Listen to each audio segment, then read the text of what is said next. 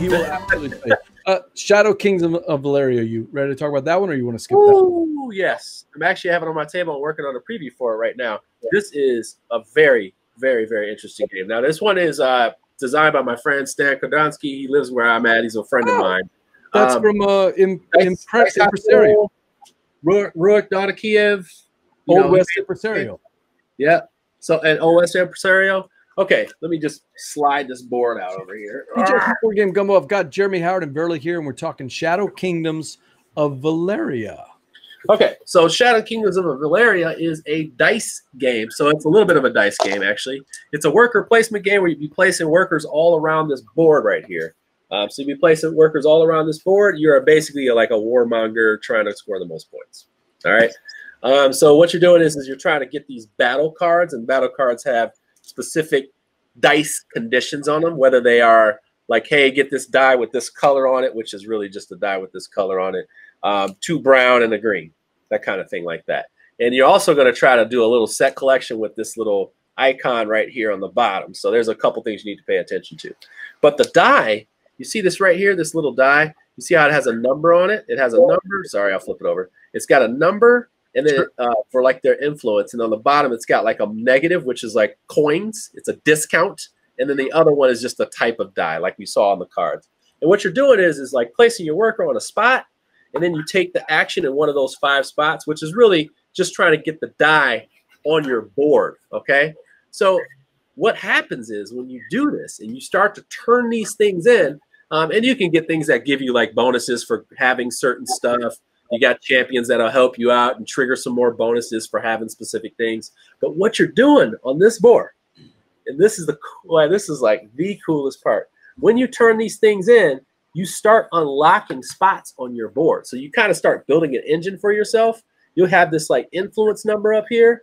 And what you do is you turn it. I'm sorry, I have a glare in my room.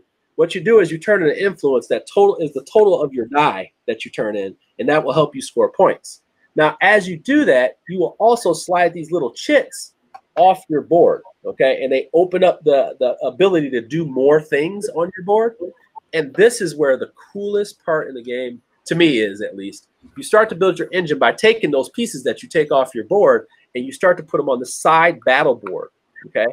Now, the side battle board awards you bonuses for covering them up, but then also when you cover the other one up between them, the reward that's in between them becomes your reward. So if you have, let me set this up.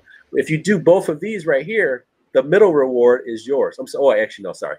This and this, like that. Sorry, like that. So that one in the black in the middle is yours. So you have like multiple ways to dice manipulate, score trigger combos, and then you also have this little sideboard. That's like another little game as you open up your board.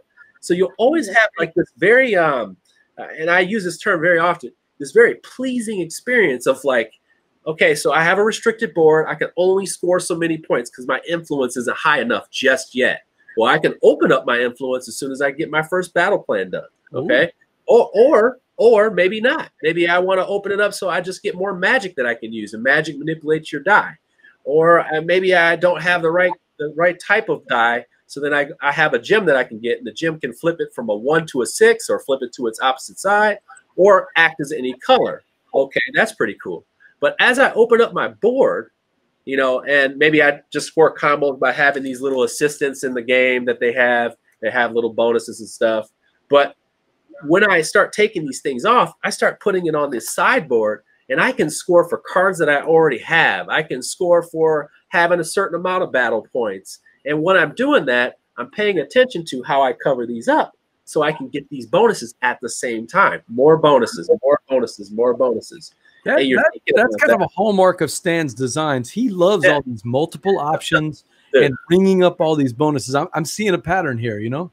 So the thing with Stan, and I know that what Stan is all about, he's about being overpowered and having powerful turns. He always kind of says that all the time, like powerful turns. You should always feel super powered, like you're getting something out of it. And he doesn't like dead turns. When you play against him, he immediately chases the engine of the game. Like he does not waste that. Like he goes towards big turns even early in his game. So when I watch him play like lockup, like I watch how he builds these short engines and they open it up real quick for him. And I've, you know, like now that I've learned that, I really focus on that when I play his games, and it just works. You know, even in Rurik it works. Like there's a way that you can be aggressive and or not aggressive and still, you know, get ahead in that game. And I honestly, I think this is going to be another hit. So, Furlow, what you think? Any questions? Don't have any. So it's not out yet? This one hits Kickstarter next week, Tuesday. Oh, wow. Okay. Yeah. Next Tuesday, yeah. So the pictures that I'm showing, this is the art and everything that Mico stuff. Yeah, Mico art. Is this the Mico, really? Yeah, it's Mico. Yeah. Interesting. Yeah. Mico does all their art though. Oh, so this is coming from Final Frontier? No, this is from Daily Magic. He does all their art. He does Daily Magic. Okay. Yeah, he does all of it. Margraves of Valeria running through my hands at work recently. All of Valeria. Yeah, so this is going to take a while. I'd say about an hour, hour and a half, probably depending on the player count and people how they know the game. But yeah, I'm really excited about this. I played the solo mode several times live because it is an easy one to get to the table and play. Yeah, it's just a smart design, man. Like it's smart. It's smart. Not quite a lunchtime game, just a little bit longer. No. Longer than a lunchtime game. Yeah. Did you got the Sauron over there? What's that? But it looks like you've got the Eye of Sauron on the board there. Yeah, I know. It does. It does look like the Eye of Sauron. Yeah, they got some pretty like nasty looking guys on here. It is very I like it. It's just got a dark theme look to it. But ultimately it's not like it's here, I'll tell you a little story about this game. Do you guess what the theme of this game was? Old West? Nope. Oh. Chefs. Oh. It was a dice chef game. Dice chefs. Yeah, it was about chefs. It's kind of fun. It's really so the sideboard would have been kind of the ingredients or recipes. Yeah, like orders and stuff. Yeah, like it was like a conveyor belt. I can see that. Yeah, conveyor belt. He took the conveyor belt thing out of it with the dice changing, but he definitely, I can still see some of the remnants of that game. But yeah, there's some people in the chat crew that would have loved that kind of game. Chuck, our friend Chuck would have loved that game for sure. Yeah.